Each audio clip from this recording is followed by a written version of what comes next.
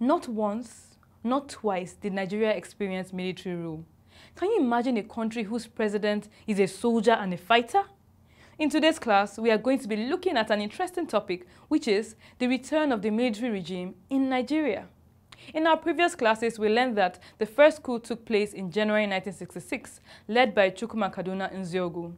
We also learned that there was a counter-coup in July 1966, led by Murtala Mohammed and other northern military officers. After these coups, Nigeria returned to civilian rule when President Shehu Shagari was elected as the second democratic president. However, on December 31, 1983, Nigeria once again had another coup led by top officers of the Nigerian military, after which Major General Buhari was made the head of state. You must be wondering how the coup happened. A certain Brigadier, Ibrahim Bako, was tasked with arresting President Shehu Shagari.